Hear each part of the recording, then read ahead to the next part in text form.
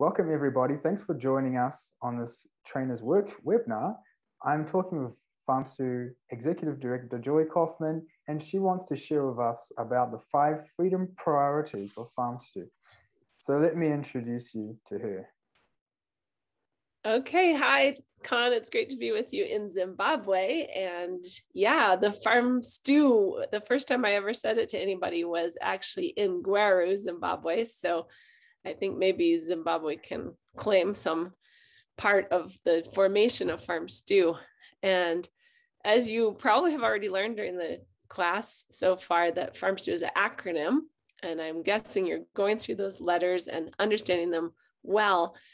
During this short time, I want to spend a little bit of time on the 5 freedom priorities, because FARMSTEW is all about freedom in Christ and also in our lives. And so we have been focusing on these for about 1.5 years, and we really feel like they capture the essence of what we're trying to do. So I'm going to do a screen share and take you to our website and show you just a couple quick resources. First, before we get there, there's a pop-up window that shows up on our website.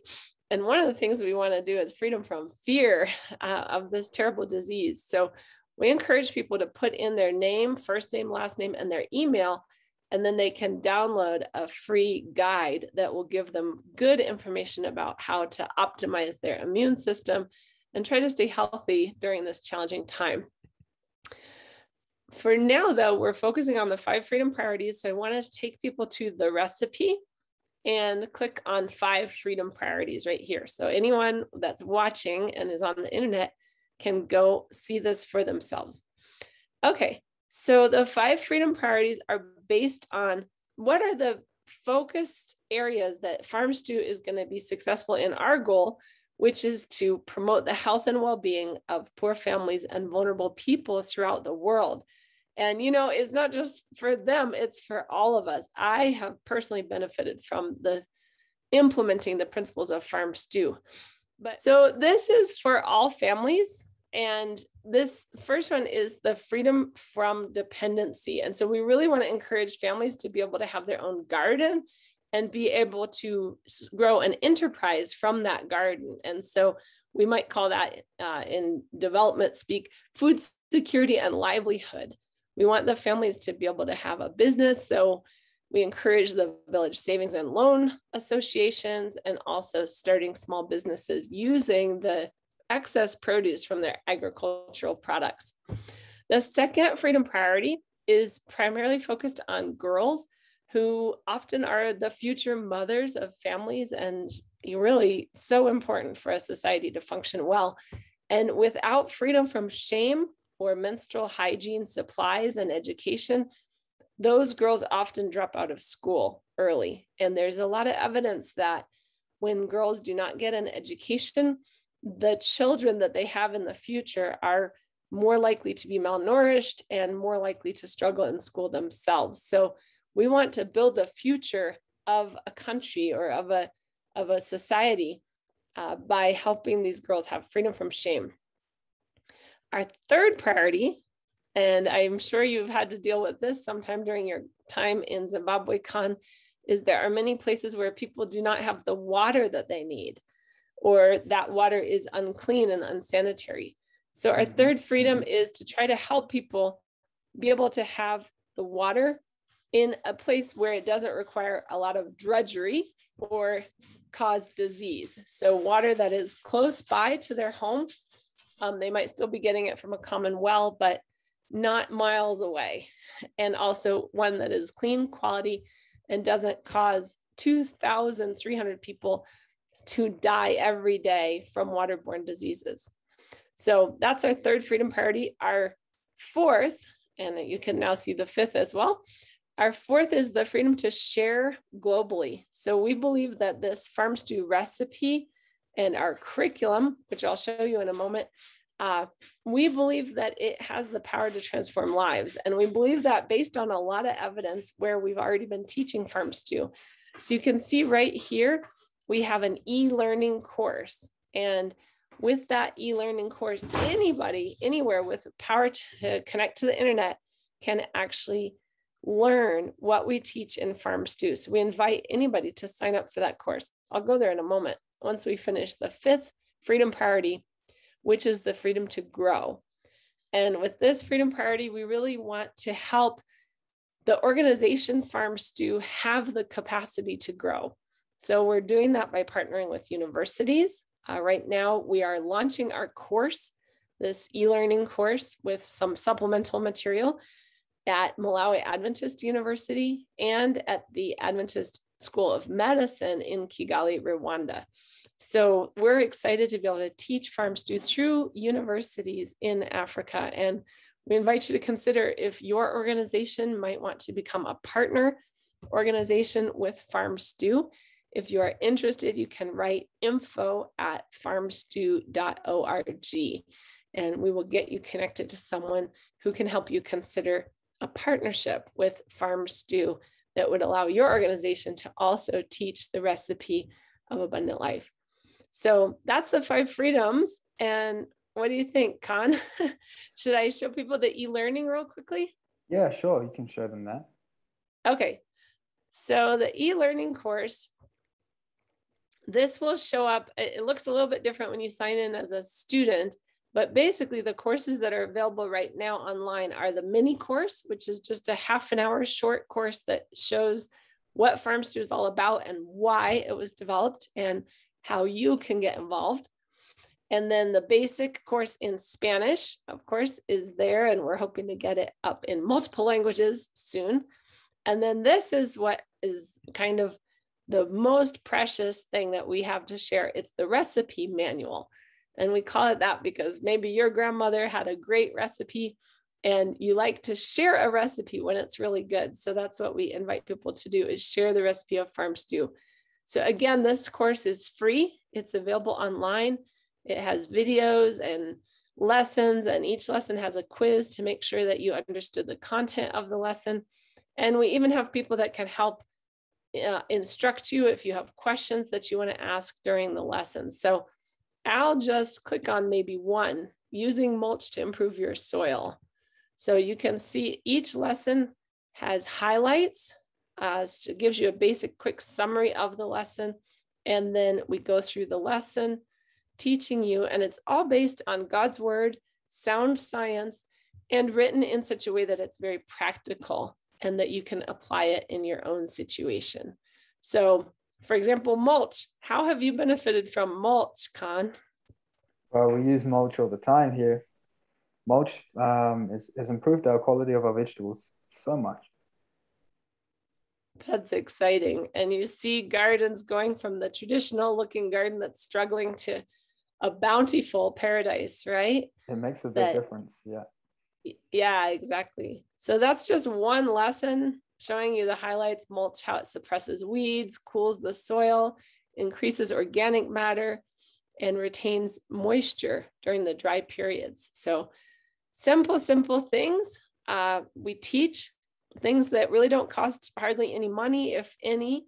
And then at the end, you always have a quiz that's at the end. And actually, this was taken in Zimbabwe in, I believe, 2016. So like I said, Zimbabwe is part of the whole formation of FARMSTEW, and we're excited to share this. So you can also leave a comment, and then once you finish a lesson, you can always go then to the quiz. And it looks like I already took the quiz and I got 100%. So, but you can take the quiz. We try to make them simple, not intimidating, but just making sure that you understood. So could you share with us a bit more about what they're doing in South Sudan and Uganda? I'd be so happy to. So we have teams of trainers. Some of them are full-time paid staff of FARMSTEW Uganda or FARMSTEW South Sudan, which is a registered NGO in those countries. And others, many more, are full-time volunteers with FARMSTEW. And what these wonderful people do is they go into the villages and they work with the local leaders, get permission from the authorities to go in and teach the hands-on FARMSTEW classes. And so that might involve a cooking class, using whole food, plant-based diet, locally available resources. It also, we do gardening classes, and, teaching people techniques like mulch and others to help improve the fertility and the productivity of their soil. They also teach the village saving and loan methodology, which is incredibly powerful for people that have had very little resources to suddenly realize that if they save a little bit each week, they can actually develop the capital that they need to start a small business. So there's things like that the FARMSTEW trainers and volunteers are doing. And the goal is to produce a situation where homes in those communities become FARMSTEW certified. And a FARMSTEW certified home is something really special. And I'm going to take you to a screen share again. I don't know, have you heard about the FARMSTEW certified homes, Con? Yes, I've heard about them before. Okay, what do you think of the concept? I think it's great, especially when you take into context of the community idea, of having multiple FARMSTEW homes and they're all forming a community. I quite like that. And it's a great way because you get to go to people's houses and help them in their own homes. So I think it's a really great idea. That's awesome. Yeah, it seems to be catching on really well. So I'm just going to screen share real quick and show you what is a FARMSTEW certified home. And again, this is in our lesson in module 10 in a lesson called How to Pioneer the Work of FARMSTEW. So there's a section in here called FARMSTEW certified homes. And there's 5 characteristics that are required. And then there are some recommended characteristics that you have to have 2 out of the 4 in order to be certified. So the required elements is that we have a garden with 3 or more different kinds of vegetables growing in it. The children between 6 months and 5 years of age have to have a normal mid-upper arm circumference. So that's a measurement right here on the arms of kids from 6 months to 5 years. You use a little tape, which actually I can grab. I always keep it with me. So this is like the stethoscope for doctors. This is a public health nutritionist little tape where you can put it around the arm of a child. And you can get these at most any health clinic, and you can just test and see what is the status of the child. So if that was my mid-upper arm, I would look at it through the window and I would see if the color was green, or if it was a little bit skinnier yellow, which means they have mild malnutrition, or red, which means it's severe and the child is really in trouble. So we want families that have children in the green category so that we can know that they are not severely malnourished. Then the homes also have to have a rubbish pit and not have rubbish all over the environment. We need cleanliness is next to godliness, right? And the same with the latrine. They need to have a latrine that is used by the family and is kept clean. And the home must have a tippy tap hand washing station with either full with water so that we know it's actually being used.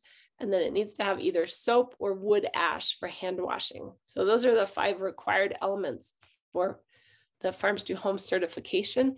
And then in addition, the families need to have 2 of these 4, a compost pile that doesn't have any rubbish in it, a family belonging either to a faith-based community or a community service organization. So they're not just living for themselves, but they're living for others. And then a home that engages in a savings club or produces something to sell. So we want them thinking about how to handle money in a stewardship kind of way.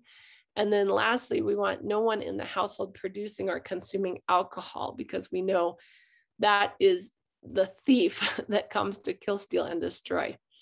So that is a certified home. And if you want to learn how to help families become certified homes and then certified communities, as Con was talking about, I encourage you to go ahead on the FARMSTEW website right here, sign up for the recipe, or click on the recipe, go to the e-learning course and sign up for the FARMSTEW recipe manual. And then you can learn more in module 10, how to pioneer the work of FARMSTEW. So just in closing, I would like to get your idea about what you would like to see or what your vision is for FARMSTEW in Zimbabwe. I would love to. My heart has been in Zimbabwe since 2006, actually. It's when I had my last born child. And during that time, I was reading about the situation in Zimbabwe, which was dire. So I was raising an infant and I was learning about Zimbabwean mothers that couldn't feed their babies. And so my heart was attached to Zimbabwe. And my dream is that that will never happen again, and that families will be able to thrive. And even during this time of COVID, I'm so excited because I was in the Central Zimbabwe Conference office in 2016, and I was encouraging them, use this idle land, plant something, grow something. And at the time, it was just a foreign concept. And I was working with a person named Maxwell Gora, who was the landscaper basically for the place. And he grew all sorts of ornamental, beautiful plants, but there was no food growing there. So Maxwell Gora, I told him, I said, you're too smart to be growing just food that's not for actual people to consume. You know, this country is hungry and people need food. And so this is the new vision of the Central Zimbabwe Conference Office of the Seventh-day Adventist Church. He just sent this to me last week. Instead of ornamental plants, they are growing food. That's a lot of cabbages. Wow. That is 2,000 square meters. We saw it fit for the land to be utilized and to stay idly or to lay idly. So we planted cabbages and onions. These cabbages are 4,000 in number. I want to fast forward a little bit, but it's so exciting.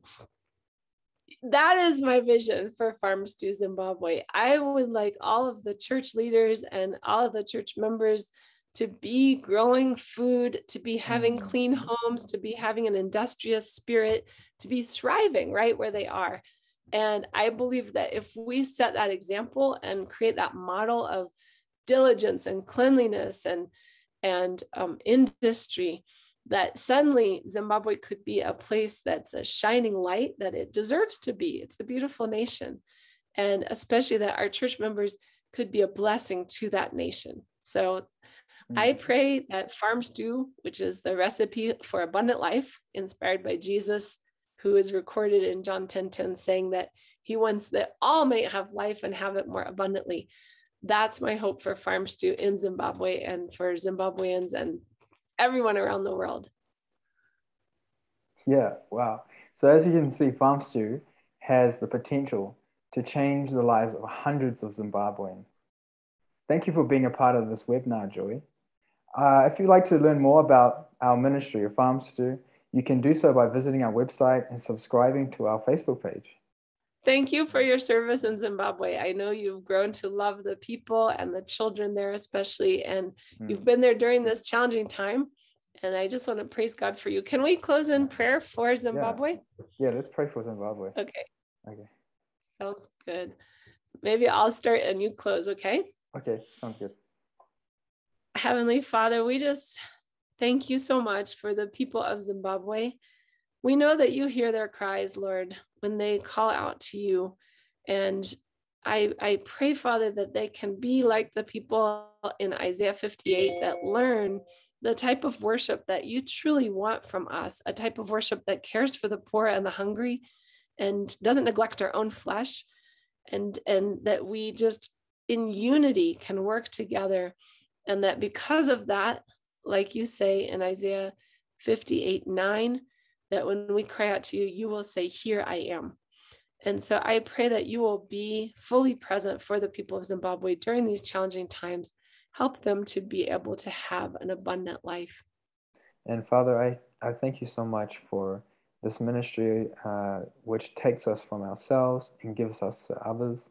And we pray that you would open up amazing doors here in Zimbabwe for this ministry, that lives would be transformed and changed, that your truth and your love would be disseminated to the unreached places here in Zimbabwe and the places that are in superstition and error.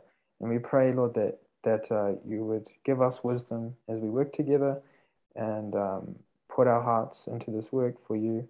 And we ask that you would continue to guide us, and thank you for your blessings and for your privilege, for the privilege of being able to pray to you and to serve you in this capacity. May you guide and direct our steps. In the name of Jesus we pray. Amen.